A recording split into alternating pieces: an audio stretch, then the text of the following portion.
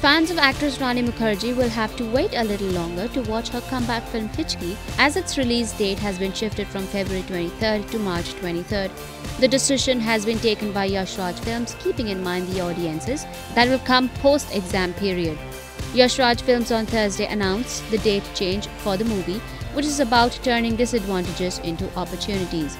Rani plays Naina Mathur, who has a nervous system disorder, Tourette syndrome, that forces an individual to make involuntary repetitive movements or sounds. Directed by Siddharth P. Malhotra, the film essentially is about staring down at challenges that life throws at one and ultimately winning over them, apart from being a subtle reminder about discrimination that exists in our society.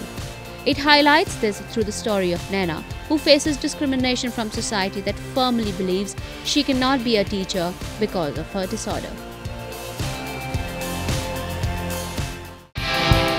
Subscribe to our channel. Just click on the bell icon for all the latest updates.